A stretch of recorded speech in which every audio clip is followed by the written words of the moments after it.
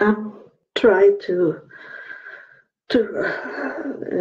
talk a little now live before they coming back from lunch. Those workers in this house. We'll see how far we can go. And I am talking about what happened yesterday when I met God. It was a very nice experience, very, very nice experience. And yeah, I know some of my old friends on Facebook have left me because they don't believe in this sort of things. But I believe that God can use so many different tools to reach us, to talk to us. So this was one of the tools when no person, no organization, no church, no one have helped me. So I had to reach out for alternative help when no one want to help me. So I heard, I'm prophetic person. So I heard from God before this happened, and he said to me, it was so fragile, this message. So if I have not been in experience of God is talking to me, I should not have known that he was talking to me. But I heard it. And he said to me, you are going to buy a man. And I have many single young men that want to come to Sweden from Africa and marry me from Africa. So I was thinking first that God was talking about to pay for an airplane ticket and all those paper for a man to come from Africa to Sweden, as I am a single woman. But it wasn't. It was that way he was talking to me, to buy a man to help me and with my life. So just after some days, maybe 2 or 3 days, it was something that told me something, maybe something I saw on internet or something that make me search for if there is any hypnosis man or woman that could help me to hypnotize me and go back to that time in 2000, when God come to my home and was my daughter, she was 15 years old. She was also with me, but she never heard God talking. She heard other things that was going on with spirit things, but she never heard God. But I heard God, and the first I didn't saw God, but I saw in the spirit that it was a clock in the air. So I saw the time, and then when everything was over, it was a clock coming in the spirit again, and I saw it had gone 2.5 hours from the first clock to the second clock. So, and I could only remember small fragment, not much of what God was talking to me. And now I had so much disturbing in my life, very much. And I understood this must be a force, something, a force that I don't see. But I understand there is a force, because every time in many years now, since 2000, many times when I think I go and get a blessing and I see it coming to me, but it's like cutting off. So I never get it. Something hold the blessing back. And it's a force in the spirit world where we can't see it, but it exists. It's there. And for example, I met my love of my life for 1 week ago, and after 40 years, I met him again suddenly, and we start to talk, and I start to feel this love again. Then it cut off. Everything cut off. Every blessing is cut off. Something disturbed it. So I have to reach it. I have to find out what it caused this problem in my life, caused this unbalance. I have never get any real joy in my life. I can't really relax. So as soon as I can relax and feel like, oh, everything is going right way and everything is okay, then suddenly it's coming disturbing things. Now, lately it was this with the thieves. When I was in the United States in November, I had thieves in my home that steal many, many things from me. And I have to go to the police with it.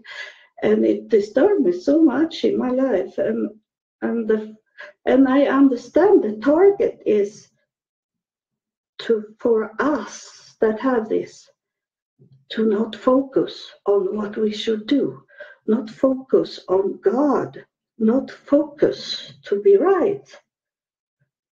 That is a force, the Bible say that we are not fighting against those things that we can see and hear in our daily life. It's the spirit enemies. And I have it so much. And I start to understand, I got confirmed really that I am very important for God.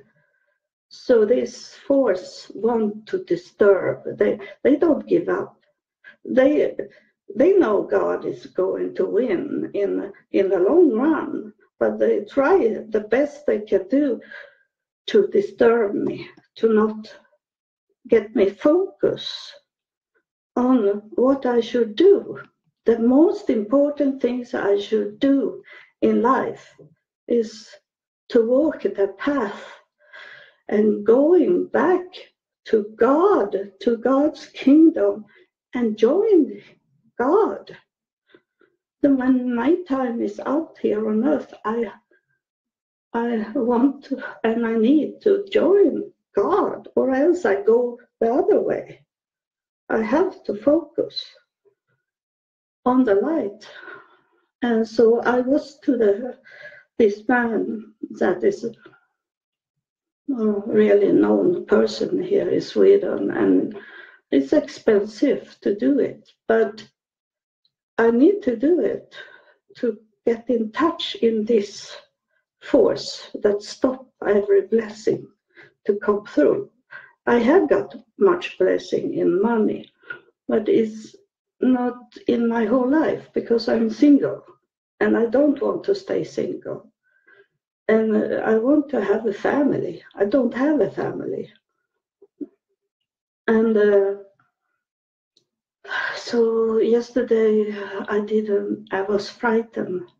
And I was frightened about hypnosis because you hear so much negative about it, especially from Christian people. And I know now, today, that it was the devil talking from Christian people, that hypnosis is crazy, that they take over those people that do it. But it wasn't like that yesterday. I was very worried. And I lay down on the bed and relaxed, he said. And then he took me down in trance. And when I was away, but I could hear and think, I could hear myself and think and everything. I was like normal. The only thing God had done for me that was that my heart was up here and it was going and knocking, and I could take it out, my pulse. And when I go down in the trance, I was thinking, no, I'm going to tell him that my body is reacting weird. It's so much hard up in my throat. But then I was thinking, no, I let it be like that. And it was a measurement from God, because it was stopped after, when I go back up again from the trance. It was nothing with the heart anymore. I was totally relaxed. So it was a measurement from God to do this. So I went down, and I was in a beautiful, beautiful garden, and it was very green. It's not those color that we have here on earth. It's so much brighter, so much more color of it. And it was a man walking there that I know. I felt it was Jesus.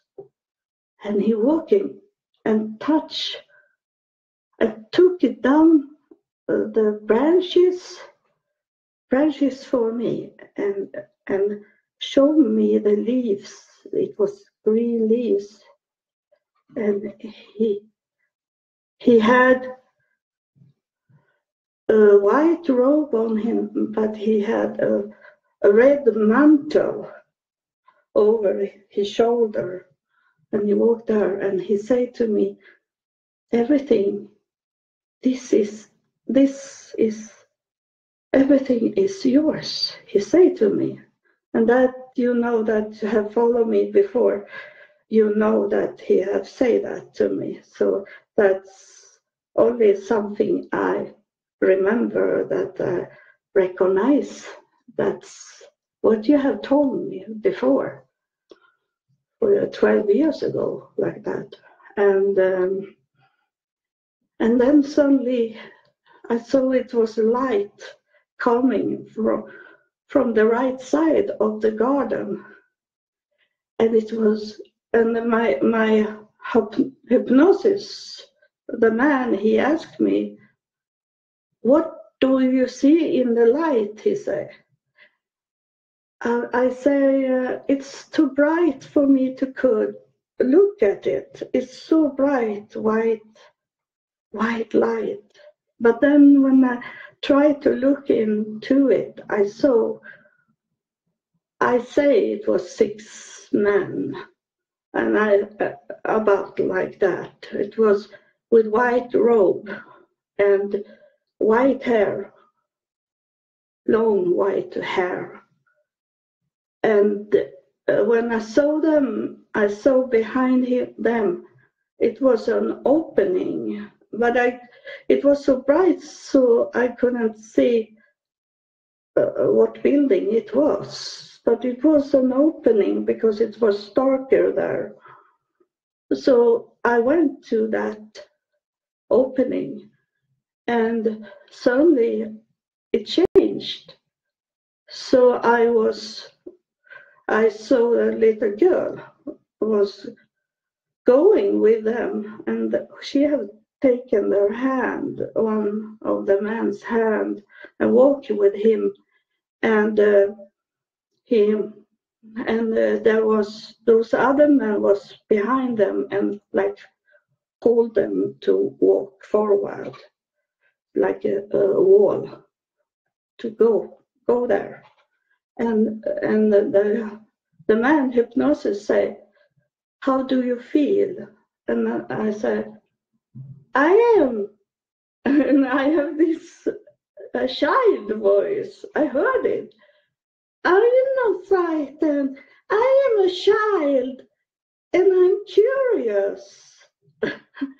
So it was me. When I was 8 years old, I was very much in the spirit. I was a very spiritual child. And in year 2000, that was the first that come forward before Jesus Christ come and God come, was that little girl come to me, and I knew it was me as a child, 8 years old child. And now she come back, and she walked into this tunnel with white walls. It was not dark, it was more gray. And suddenly we come in with this girl in a big spheric cupola building. But I didn't see the building, I see it inside the throne room, that it was spheric.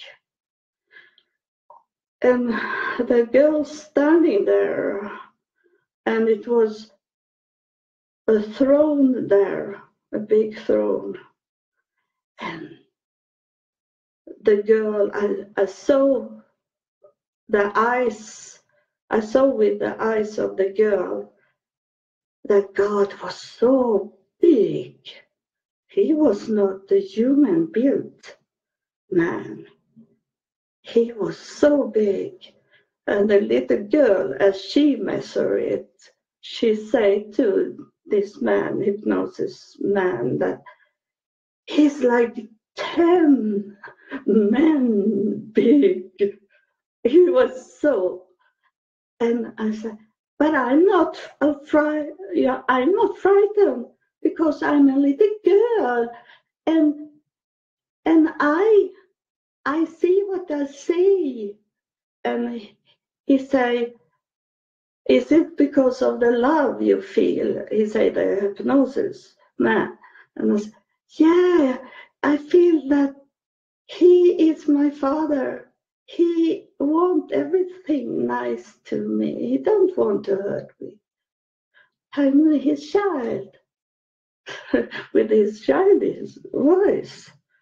And suddenly, God on his throne, he was high up because it was steps up to the throne, and it was of gold. The steps, it was about 20 steps to go up to the throne.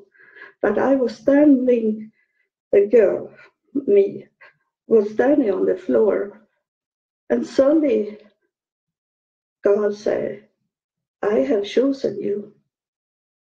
He said to me, and suddenly when he said that, I have chosen you, it's come a red carpet down from the throne, down to where this girl was standing. And I don't know if it was a carpet, if it was red blood that was running down to me. And I don't want to say that. I only say those two options. And then he has only like a golden stick or those that royalty have in their hands. And he took the golden stick and pointed on me on the floor. And suddenly I saw, because I was standing behind that girl, so I saw her as a shadow. And the stick cut that girl in half. And in the same time, it split in two. The girl say, I'm grown up now. So she grew up to be me that I am today. And it was close because someone else had the time for this hypnosis man. So next time I have to ask this, what this means, this that he cut, because it was a half. And where he had cut, it was still gold on the edge of the both, at least mine half, on the right side. But the left side, it faded away. It didn't exist anymore. So the right side was only there. And it was dark green, the whole me. And then suddenly it come out as a shape, as a butterfly, but a half butterfly. And that's where we end. So I have written this man this night because it was hard to sleep because I was thinking what was going on yesterday. So I write him that we need to take contact with that girl more because she had not had all these answers. She gonna answer me so I find out the whole truth. A little girl at 8 years old, you never know what God used. And she is dominating. She is my, what is called as my spirit guide. 8 years old, I have heard it before. Some people have said that. It doesn't need to be a grown up and adult person to be a spirit guide with this little girl that is me. Because God's time is not our time. And the time, what we call time floating in the spirit world. So it can be yesterday, it can be in the future, it can be now. It's every time. So it goes like that. So it's me as a child. But in the same time, I'm the spirit guide of myself. It sounds weird for people that don't understand, or at least that you try to understand it, that you hold an open mind about it, that it can be truth. And for me, it's the truth. I start to understand the whole spirit world, and I know God, and I know how they react and say, and this is very strange that God's told me that I'm going to buy a man, and it come true because I pay him to help me to find myself, to find the truth, to find the answer of everything. And I need to pay him, and I gladly pay him. He's much better to pay to than a tying to a church that you only get some words from the Bible. But here is the whole thing, my whole life, yours life also is there. It's the answer for you also. It's not only for me. It's not a private revelation. It's a revelation for the whole world, because God was telling me that He had chosen me to be the messenger for Him to you.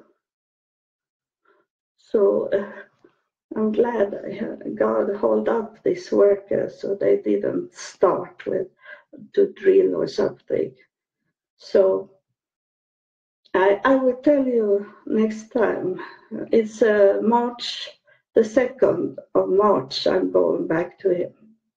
And we will know more what's going on in that world we can't see, but we can see the effect of it in our life. So thank you for watching and listen to me. God bless you. I love you all. Thank you. Thank you.